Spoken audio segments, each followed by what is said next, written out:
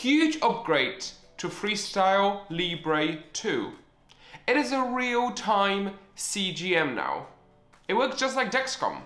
In this video, I am breaking down exactly how this update works and how you can get it. Hey, it's Camille, I'm not diabetic, your diabetes tech guy. If you're new around here and want more videos about diabetes tech and health tech, make sure you subscribe down below. So let's start with where we are today. Currently, Freestyle Libre 2 works with scanning. To get your glucose value, trend, and history, you need to scan your Freestyle Libre 2 sensor to get that information on your reader or your app. With this update, all of this information is shared over Bluetooth in real time every minute, eliminating the need for scanning.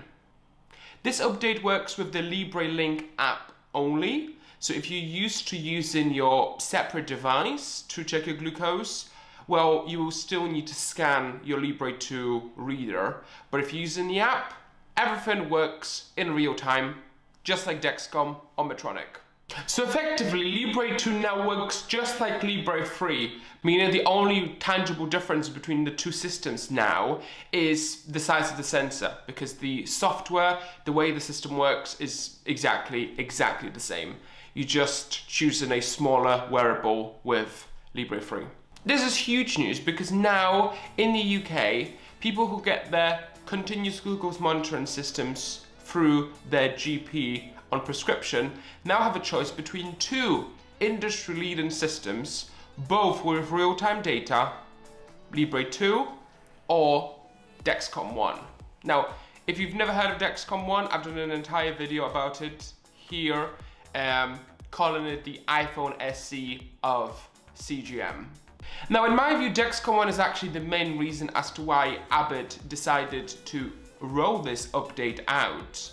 You know, when you're comparing two systems like Dexcom 1 and Libre 2 as it was before, you know, it's quite clear that not having the real-time data is a massive disadvantage of Libre 2 when compared to something like Dexcom. Well, now they are at par. But Abbott actually went a step further because Libre 2 works with Abbott's follow system, LibreLink up. So with this update, parents or caregivers of people living with diabetes who use Libre 2 will be able to see their glucose information in real time over the internet live. Now this is a huge, colossal advantage over Dexcom 1 because with Dexcom 1, you do not get any remote monitoring capabilities. They are restricted to Dexcom's premium G line of products like G5, G6 or G7. Now, in my opinion, it's a matter of weeks or months before Dexcom updates Dexcom 1 to have remote monitoring for Dexcom 1 because I just can't see them not being able to compete on that with this updated Libre 2. Update is already out in the UK for iOS and Android. So if you live in the UK and you use Libre 2, go to your App Store or Google Play and you can update to get the latest version of the app. Now, I would personally recommend checking Twitter before you do that because they had some issues with the update at launch. Now, by the time I'm recording this video, all of that has been fixed, but it's always better to be safe than sorry, so check Twitter before you do anything. Once you update your LibreLink app, your existing sensor, your existing Libre 2 sensor will continue to work as before. So you will still need to scan to get your information, but the next new sensor you start will work in real time, just like Dexcom or Libre 3 from the start. Now this is all software, so if you have a box full of Libre 2s at home, they will work in real time. You do not need to get different sensors, you do not need to get different anything. All you have to do is update the app in the App Store or Google Play. All software, your existing sensors will work in real time with no changes.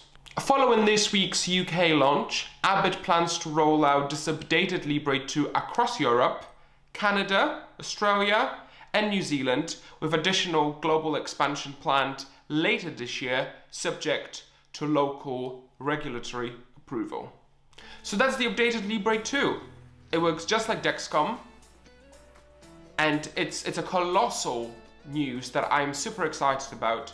I think having real-time information and not having to scan will be huge for so many people, especially for people who share that information with parents or caregivers.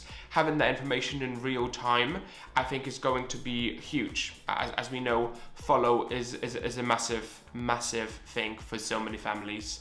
If you're in the UK and you update your LibreLink app and you use the Libre 2, let me know how you're finding it. I would love to hear from you in the comments. And if you have any questions, let me know and I will answer them. Thanks for watching, and I'll see you next one. Cheerios!